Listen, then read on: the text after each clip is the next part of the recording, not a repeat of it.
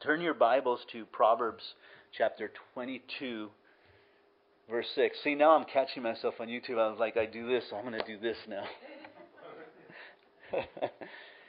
Let me give you an introduction as we get into this. Children are our future, and we really need to invest in them.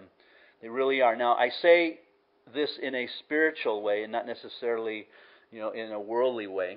Though the children are our future in the world, they're the ones that will become the next presidents in Congress and senates or political leaders or doctors or lawyers, to help society, or engineers and architects and so forth.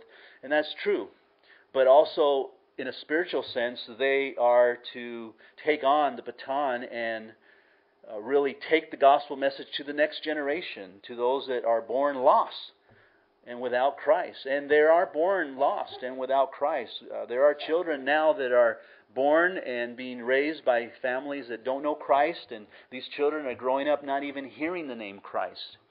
Even in our generation, when my kids were younger, we had a neighbor, and I shared with her about Jesus, and she literally asked me, well, what house does he live at? She thought that he lived in the neighborhood, So they were living without Christ. And thank God that we were able, through the kids having relationships with them, and then us having relationships with them, we were able to minister to them, and the kids got to see the gospel go out to them. Virginia and I went over to their house, just a really quick little story. We went over to their house to discuss our kids' relationships because they had a problem with us not letting our kids go to her house, but she was allowed to come to our house because we were very protective of our children. And so they wanted to meet. And so we met, and the Lord turned it around, and the whole family got on their knees and accepted Jesus Christ as their Lord and Savior. And then they were actively involved in harvest and so forth till the Lord moved them away. So those are the opportunities that you get to see and watch your children invest in, and the Lord just gives you the fruit of it, and it's awesome when you see something like that happen because of the light and the salt of Christ in the lives of your children and so forth. So let me read to you a scripture, Proverbs 22:6, and then I'm going to show you also one in Ephesians 6:1 that we'll turn to. But let's start in verse 6 of Proverbs. Now, the Proverbs are written by Solomon. Solomon had the greatest wisdom of all that God had given him. And the Proverbs, when you read them, they're really not, they're not in a contextual form. They're little sayings or thoughts of words of wisdom, and so you can't really find the context within a chapter or so forth. You've just got to, so that's why they're so hard to interpret and what they're really trying to say. So you can take a verse and you just have to kind of dissect it and try to, pray about it, and through the Holy Spirit see what the Lord is telling you, looking at the Hebrew words and so forth. So here we have a Proverbs in verse 6, train up a child in the way he should go, and when he is old, he will not depart from it. Yet there's more of his love for us to experience.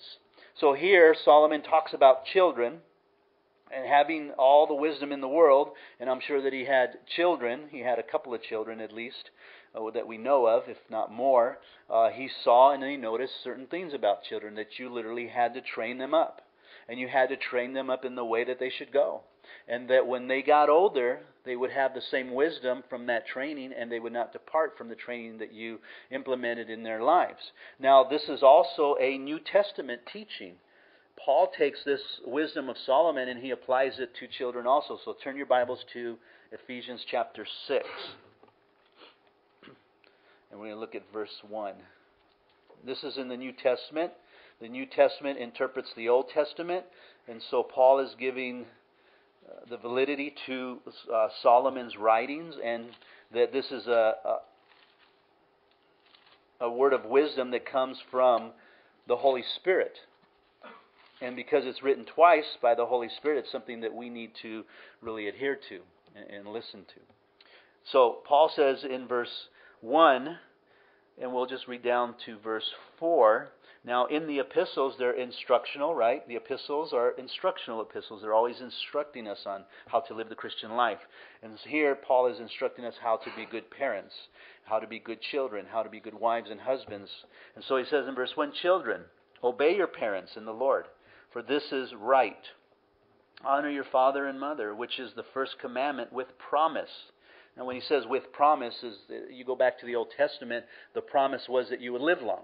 if you obey your father and mother. Because there's wisdom there, especially godly parents, who are guiding you spiritually in the right way and not to do dumb things. I don't know if you heard the news, but this last Sunday, a girl was drunk driving Sunday morning, and she got on the wrong side of the freeway, and she killed six people. 6 people. Now, you could assume that her parents didn't teach her right, or she was in rebellion. We won't really know. But if you train your children right, they won't get into alcohol. They won't get into, apparently she was under the influence of marijuana also, from what I read too. So things like that. They'll live long. And it's sad that not only she was in critical condition, but her life, but the lives of others. There's always repercussion for sin. Always. Always. And it's sad. So with promise that it may be well with you, and you may live long on earth. And you, fathers, do not provoke your children to wrath, but bring them up. Now the word bring them up in the Greek means to nourish up to maturity. To nourish generally. Now as I share a little bit tonight, there are not a lot of scriptures pertaining to children giving you an outline, on how to raise them up exactly in every scenario and situation. And so a lot of it is applying the whole Word of God, truth, from lying to cheating to stealing, to character, to stewardship. All of this, they kind of get snowballed into a tool that you can use to raise these children. And so you're not going to find the scripture that just spells it right out for you. It's just impossible. The world will tell you there's no manual. Well, the manual is the Word of God for us. We read the Word of God, we gain wisdom in every part and aspect of life, and then we apply it to our instruction to children. And so we're to nourish them in a general sense as they're growing up in life itself. In the training, now that word training can also be interpreted discipline. Training, discipline. You think of the word training, an athlete, it also takes discipline to train that athlete. And admonition of the Lord, or instruction of the Lord. There are many parents who are afraid to discipline their children, to train their children. They're afraid to lose them as young children. And so they get the idea that they need to be the children's friends. We're friends. Don't look at me as your parent. I'm more your friend, and we're going to be friends, and so you can tell me everything that's going on, and I'm going to be your friend, and we can confide in one another. And they try to go that route so that they don't lose them, because they're afraid that their children will turn against them and think that they really don't love them because they're correcting them or training them or disciplining them. And you can't do that. Your primary concern should not be for them to like you at this moment. Your concern should be in 20 years when they come back to you and say, thank you for training us. So that's key number 1.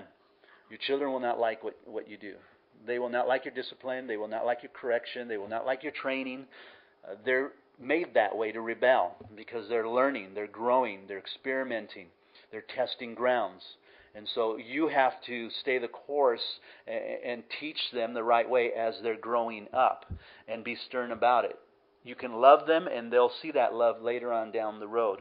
I think it was my son Simon who later on, after going to Cal Poly University, came to my wife and I and said, thank you for training us all those years, because if I had not had that training, the professors at the university would have swayed me to leave Christianity. And so it works. And as they get older and as they get kids, they will thank you for being stern, for setting guidelines, for setting boundaries and so forth. They'll appreciate it. They may not right now, as teenagers especially, and that's usually the age that doesn't appreciate it, is from 14 to 18. They don't appreciate it. And so just acknowledge that, accept that. That's just the way it is, but keep those boundaries there. Let's break this up a little bit more. Now, both Paul and Solomon use the word train or training. So we're to train up the child. Well, what does that mean? Are we to force them to believe this way? Are we to live our lives through them? Things that we didn't do as children, or things that we missed out on? Or are we pushing our children to experience those things because we missed out on them? Or is what the Holy Spirit's saying here is that we need to look at each child and we need to understand their personality and their differences, their gifts, their ideas, their visions, their dreams, and so forth. And we need to take all those things and we need to help them to fulfill those things in a godly way. We need to be stewards of who they are and who God made them to be with the gifts that they have, and help them to achieve those things if eventually it's something they want to pursue later on down the road. Because, obviously they have dreams, but those dreams don't always come true in as they get older and they change. And that's okay. It's not a big deal. So what we need to do is we need to train them, not necessarily the way that we behave and our habits and our characteristics and so forth, but train them in the way that God had made them. And so understanding their differences. I had 4 boys and then one adopted son, and every single one of them were different than each other. They were all different, completely different. Ones were very aggressive. Others were very shy, very quiet. Some I had to discipline more than others. The belt to the seat of understanding had to be applied there, and so forth. And yet others, I never even had to take a belt to them. All I had to do was say a word, and they knew they were in trouble if they didn't change their behavior. And so they're all different. I never really pushed my hopes and dreams on them. In fact, I always told them that I really don't care what they do in life. What I do care about is that they get to the other side, that they go to heaven. And I can remember one day sitting at the table and talking to my children, and I always took the opportunity to talk about spiritual things when we had supper together. I'd either throw a question out there and say, hey, what do you guys think about this? Throw that question out there, and we would discuss that question, get their ideas. And then I would correct their ideas according to Scripture. And I remember telling them, as you're getting older, you're going to pick occupations, you have careers. And it doesn't matter what you do. You can be an architect, or you can be a mechanic, or you can be, a gardener. I don't care. When I die and I go to heaven, I'll be at those gates and I will be waiting for you.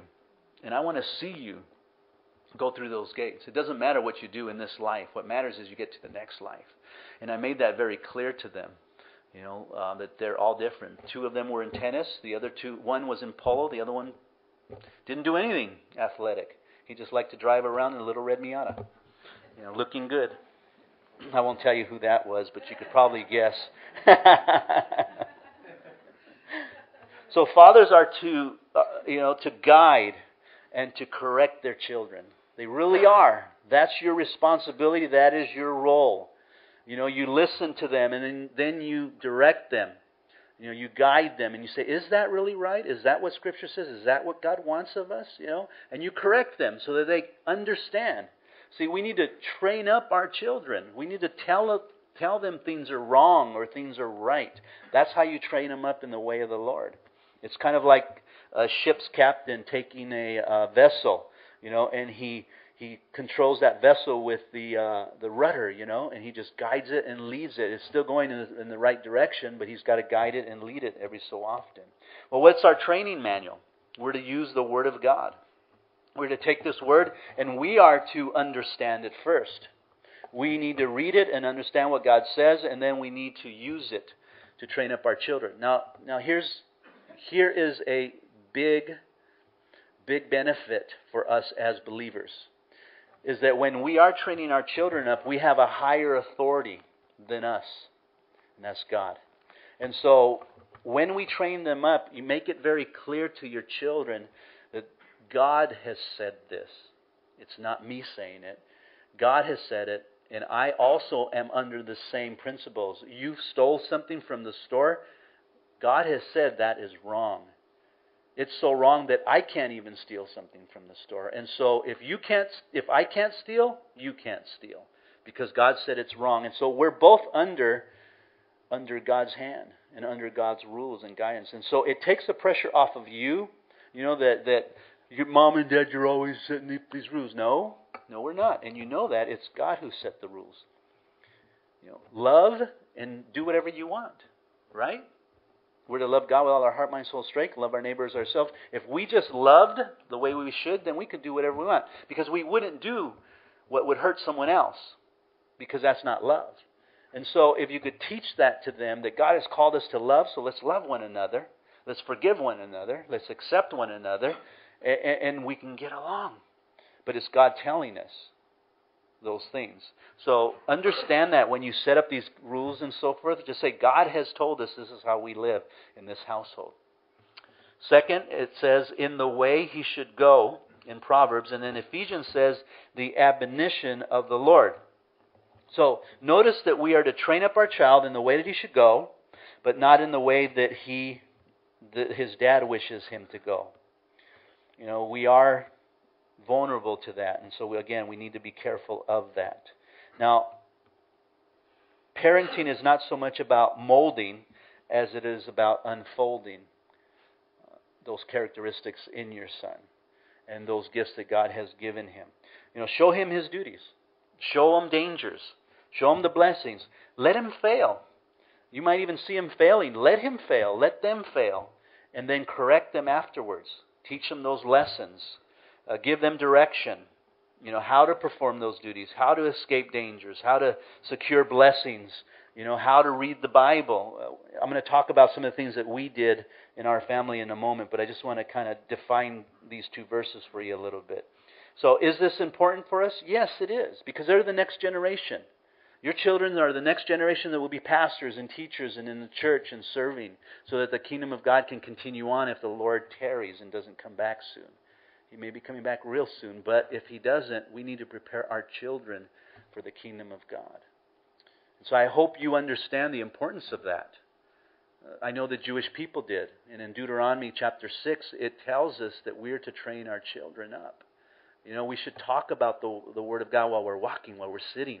You know, put the frontlet. They would put Scripture on the forehead. They literally tie a band with a little box and put the Scriptures there. Now, we're not to do that, but we're to keep it in our minds and bringing it up when we get opportunity. Very important, because this world wants to sway your kids from Christianity. In fact, there is definitely within the universities a purposely driven agenda to remove Christianity from your children. They say statistically anywhere from 89 to 94% of Christian children that go to secular universities lose their faith because of some of these questions like you saw with the debate on atheism and evolution and so forth. But they've also proven that when you compare Christian children to worldly children, Christian children are far better off than worldly children. There was a leaflet that was made by the Houston Police Department. It was called How to Ruin Your Child. And they used to pass these out. And it said it was guaranteed to be 99% effective. In part, this is what it said. Principle 1. Begin with infancy to give the child everything he wants. That's not true. If you spoil the child, if you give him everything he wants, then he will grow up thinking that he deserves everything. And he won't understand how valuable things are. You have to purposely not give your child things. In your mind, and this is what I would do, and I think it's scriptural, is that you would train them by not giving them things. Not allowing them to have things. Even if they're okay and they're not sinful, but just to train them, okay, mom and dad said no. And so I have to accept that. They're my parents. You know, they're in charge of me, and so I have to accept that. They might not accept it at the time, and more than often they didn't. But then afterwards tell them, you know, we don't always get everything in life. You know, I would purposely bless one of my sons in front of the others. You might say, well, that's cruel and mean, what you put them through. No. Look. I'm purposely blessing him, showing grace and mercy upon him, and the others are just sitting there going, oh, that's not right. And then I take that and say, wait a minute, why are you upset? Why are you angry? The Bible says, rejoice with those who are rejoicing, weep with those that are weeping. Why aren't you rejoicing that your brother got blessed? See the attitude? It's a wrong attitude. Correct it. Because you didn't get something, you're upset that he got it, and so I would flip it around from time to time, you know, to teach them. You know, don't covet things like the Bible says and so forth. And they learn that. They learn that. Principle 2, they say when you pick up bad words, they laugh at them. How many times you see parents using bad words and then you see the children using bad words? And then when you see on YouTube or Facebook, whatever, and these kids use bad words and the parents are just laughing with them. Can't do that. That's accepting it. And that's reinforcing that bad behavior of cursing. The Bible says don't curse. Don't use coarse gesturing. Don't take the Lord's name in vain. These are all biblical principles. And so teach your children you don't cuss. Swear words should not be coming out of your mouth as children or as adults either. A sure way to ruin the life of your child. Principle 3, never give him any spiritual training. Let him wait until he's 21 years old and then let him decide for himself. How many times have you heard someone say that? I've heard it many a times. Well, I don't want to push my religion on my child. I'm going to wait till they're old enough and they can make their own decision. Well, guess what? The world's pushing their religion on your child. Your family members are pushing their religion. While you're not looking, your family members saying your mom and dad are wrong. You shouldn't believe in Christianity.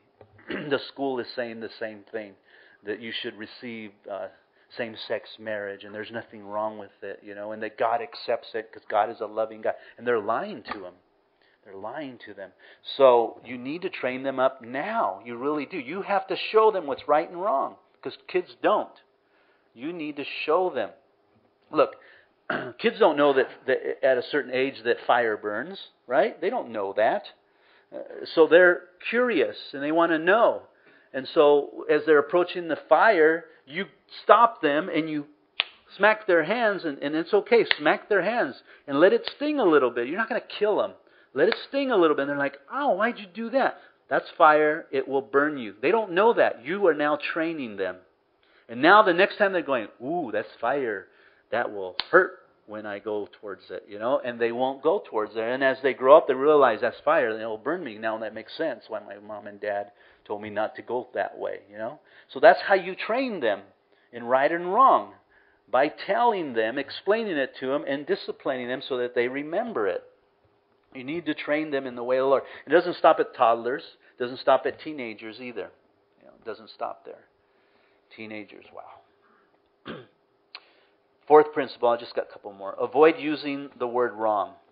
It may develop a serious guilt complex. How many times have you heard that? Don't ever say they're wrong. Because then they're going to feel guilty. No, you're wrong. The Bible says you're a sinner. I tell my boys that. We're at the table. You guys are all sinners. There's no righteousness in you at all. And then explain it to them what that means. But then we're God's children, and He loves us, and He died on the cross for us. His blood was shed for us. And explain that aspect of it all, and so forth. But you need to tell them that they're wrong. That's part of training. Doesn't make any sense. These people that write these psychological books on parenting when they themselves never even had children. I remember years ago Dr. Spock, who wrote a whole book on child rearing, and yet he never had one child himself. Just amazing. It's amazing. Last principle: pick up everything he leaves laying around, so he will be experienced in throwing responsibility on everyone else, right? And that's what happens. You pick up after him, and so he learns not to pick up after himself. No, that's not true. It's a sure way to destroy a child, by just leaving them to themselves. Leaving them to themselves will destroy them. No, you need to teach them to work. You need to train them on how to work in this life, because they're going to have to work later on down the road. Now, if we apply godly principles, there's a promise with it. God gives us a promise when we apply those principles. And He said, when he is old, he will not depart from it. Depart from what, though? Some have used that phrase in that scripture and said that when he's old, he will come back to the Lord. That's not what it's saying. That's not what it's saying. What it's saying is He will take the wisdom that you have and He will come back to it. And He will have a choice whether to apply it or whether to ignore it. But more than likely, because He sees your life personally, He sees your characteristics and so forth, He will definitely apply it to His life because He sees it works. Because it's real in your life, first of all. And so there's a promise there that as they get older, they will thank you for it, in a sense. Now, We need to look at what the Bible says about parenting. As Ephesians 6:4 said, the admonition of the Lord in the training or the discipline of the Lord. It's of the Lord. It's in the Scriptures, and we must go to the Scriptures and we must teach God's truth. You have to have a daily devotional with your children. And I don't care how old they are or how young they are. You need to at least sit down with them, open up a Bible, and if it's even one verse while they're younger or a chapter, that's fine, but have a daily devotional with them. And then close in prayer. We would oftentimes pray with the boys before they went to bed every night. We'd all gather together and we would pray together, and they'd all go down to bed. And of course, Virginia would spend hours with them, getting them to bed while I went to bed, and that's her job. And then we'd also have devotions, every night. We'd go through the Word of God. And so something that you need to do so that the Word of God gets in them, they see the importance of the Word of God, it's part of your life, and so as they grow up, it will be a part of their lives. Parents must lovingly discipline their children because they are immature and they need guidance. Proverbs 22:15 says, foolishness is bound up in the heart of a child. That's just fact. Children don't have the wisdom yet. They haven't the experience, and so there's foolishness in their hearts. And so we need to discipline them, as Proverbs says. Parents need to make wise decisions and bring blessings to their children. Parents who are godly teach their children to obey. Teach your children to obey. That's important, that they learn to obey and not be disobedient. Because down the road, they're going to have choices to make when you're not around. And that choice will determine their life, whether they obey God or whether they do not obey God. Parents who faithfully train their children can be confident that their efforts are not in vain. And as we said, when they're old, they will not depart from it. Let me give you some personal experience on training children that have worked for us. Now, I don't claim to have, the right rules for everyone, but this is what worked for us. The evidence, I think, is clear. All four of my boys know the Lord, and they serve in ministry. And when I say that ministry, we were just talking about that today.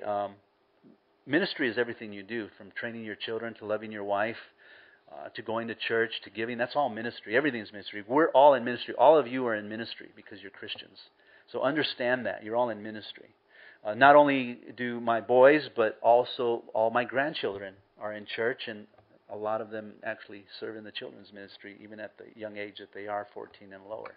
And so they all know the Lord and have confessed the Lord. And all the way, I think, down to Ethan, they've been baptized. And we're waiting for the other 5 to get of age and make that decision. Toddlers. The best years of the whole child raising is toddlers to 8 or 9, 10 years old. It's the best years of all. That's the time you just pour your heart and love into them. The feeling, the touching, the hugging, the kissing, the playing, around. I mean, that's when you really just get close to them.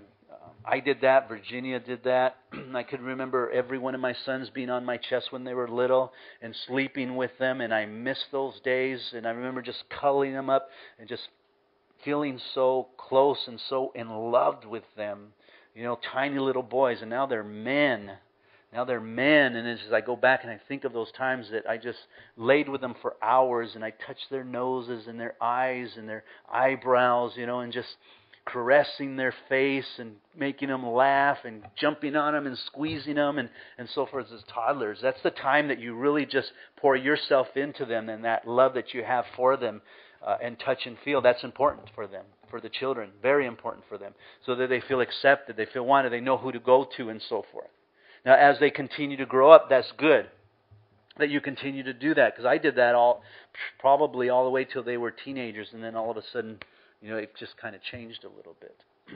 Now, some would say it shouldn't have, and maybe they're right, but it just changed for me as they were men now. And as a man, I'm kind of like, you're a man now. You're a grown up, And so this touchy-feely, lovey thing, is not as important to me anymore. Now you have responsibilities and so forth. So at those toddler age, when they get old enough, give them a Bible, even if it's a play Bible, a plastic Bible, but let them touch it, read it through. The little stories, small and short and quick, but they're in the Word of God. And then as they get older, more stories. Get them plugged into the children's ministry and just various things like that. Teaching them right and wrong. And then teaching them to do things. Teaching them, no, that's wrong. Yes, that's okay. And it's just training them all the way. Now, as they get up to 8, 9, and 10, again, precious years, tell them stories. They love stories. I guarantee you, if you just sit with them and tell them stories, especially biblical stories, and even if you take some of the biblical stories and just expound on them or even add some things to it, just your own little flair, they love it. I don't know how many times with my grandchildren, and even my boys, I used to tell them a story that my dad told me when they were little. I don't even know, do you guys remember those stories that I told you when you guys were little? Probably not. But I used to tell them a story about a king who had a tree that grew diamonds. And how one day this eagle came by and plucked the diamond off the tree, and the king said, we got to stop this eagle. And so I shared this story with them, and they were...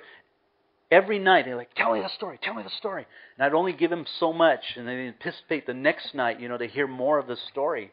And so I'd always give them a little more, and a little more, a litlittle more. And so I learned that with them, and with my grandchildren, especially girls, there was always the forest with the king and the knights, and the horses and so forth. And I'm telling you, they'll come jump on my bed, Papi, tell me a story. I want to hear the story. And I always leave off, so that next time I'm like, continue on from here. And then I'd have stories just for them that I wouldn't tell the others. And so they're like, you didn't tell anybody. Oh, nope, it's your story. Okay, good. Let's start. We were here. They were going in the forest. It was black and dark. And, what happened next? And so we'd go on from there. They love stories. And again, it builds your relationship. It gets you close together. And then you can also teach biblical principles while you're telling stories. Now, you might think, well, I'm not a storyteller. Believe me, they don't care. And they won't notice. All they want to do is spend that time with you.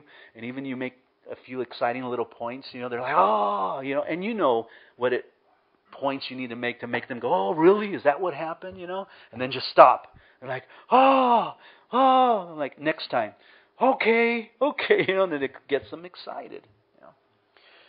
Boys and girls are different, so you have to treat them differently too. Ethan is a lot different. My boys were a lot different. A lot of wrestling, a lot of fighting, because they're men. And I think that that's good to train them that way. Girls are different. They spend time with mom. They spend time in the kitchen. They spend time folding clothes and things like that. You're just teaching them about life. And then they get into that teen area, 13, 14 to 18, and things just change. Now, devotions are still continuing on. And your discipline is increasing with more severity. I'm talking about the Proverbs that says that you are to, discipline your child with a spanking and a whipping. And so if they deserve it and it's deserving, do it. And I don't think there's anything wrong with it, but do it in the right way. Always on the butt, because God created the butt just for that. I really believe that. There's so much cushion there that it's not going to damage or harm your child. Be careful of hitting them and slapping them anywhere else of the head and things like that. Don't do that. Now, I did that once in a while, and it was wrong, and you shouldn't do it. The hand, again, when they're little, but I think as they get older, the hand doesn't even work anymore. And I think the butt is the best place to do it. I remember with one of my sons, I had to get the belt. And, these are teenage. I'm not going to tell you which one it is, but you probably guess anyway. And he did something wrong, so I said, okay, get to the room. And I said, get on the bed, assume the position, and I got the belt, and I just whack, whack, whack, and always 3, whack. and I looked at him, and I said, okay, so don't ever do it again. And as I turned around, he said, that didn't hurt. I'm like, it didn't hurt? I'm like, okay. So I came back around, and I said, whack, whack, whack. Did that hurt? And his eyes are tearing up, and you're like, it hurt. I said, and I told him, don't do it again. Don't do it again. And I think that was probably the last time that I had to spank him also. So you need to discipline them if it's severe enough that it's going to harm them or it's really going to take them down the wrong road. You really need to do that. With teenagers, again, the devotions, sticking with the devotions, going through the Bible, through Scriptures, but then now getting them active in church. This is so important, that you get them active in church as teenagers. They can start doing things. They can start coming in the morning and help you clean if that's what you want them to do. Start anywhere.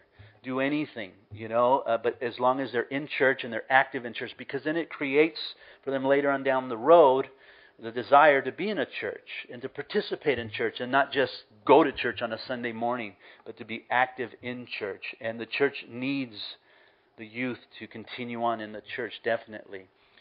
Also teaching them responsibilities. What is right and wrong, continue to do so, especially with girls, sitting them down, explaining all of those things, or boys, and really letting them know that doesn't come until after they graduate, once they're a little bit older and once they are mature enough. And that has to be made all clear to them so they understand that responsibility. I believe at that point you start letting them make more decisions themselves, but you still guide and lead them. I literally got my boys together and we went to a restaurant and we said, we're talking about dating. So I want you guys to set the rules. So they were. Modesta, I think, was in 15 or 16, around there. So from there down, and Roman was not a teen yet, but he got to participate. He's like, I think they should not date at all. He like doesn't care anyway. And the other one's like, well, okay, let's set a time, and no dating. And if you do like a girl, you can't date them, but you can kind of hang around with a group. And so they kind of participated in the rules, and they were making those rules. So they were learning to make decisions and wise decisions along with you guiding and leading them. And that's important too, that you're watching them and they're making those decisions. Helping them to be hard workers and not lazy. Virginia and I, what we did when she was working, I was working, we literally came up with a whole agenda on the whole house. We took each room and we listed all the things that needed to be done with boxes and checks, and they all had their clipboards in their rooms, and they all had to do their jobs before they woke up in the morning. It was brush your teeth, comb your hair, wash your face, put your deodorant on. These are teenagers. Make your bed, put your clothes away. And then they could eat and go to school. When they got home, the clipboard was there. The living room, make sure everything was picked up, dust on these certain days, vacuum on these certain days. And so they had all these agendas that they needed to do. And so the house and everything was clean. Everything was taken care of. And they were participating in that. They learned to be hard workers. They learned to work. I would take them outside and we would work in the yard. Sometimes parents don't even have their kids outside. They complain, they want to play games and do something. I don't want to work. No, you get out here and you will work. And I would take my boys out there and we would work on the yard. We would dig trenches, we would dig holes, we would cut trees, whatever it is that we needed to do, we would do. Sometimes I just leave them out there by themselves. Of course they have fun. And understand that. I remember one time leaving them out there and then throwing rocks at each other. And not doing their job. And that's going to happen. That's going to happen. That's part of the training. They're still kids. They're going to do silly things. So that's okay. But you go out there and say, okay, get to work. Do it. Take care of it. And they learn the responsibility as they do all of those things. And then comes a day when they leave home. Now, I thought, for myself, that I was going to be okay with that. Go! Mom and I are alone, And I thought Virginia was the one that was going to not be able to handle that. But it turned out it was the opposite. She was like, go! And I was like, oh. Because I loved my boys.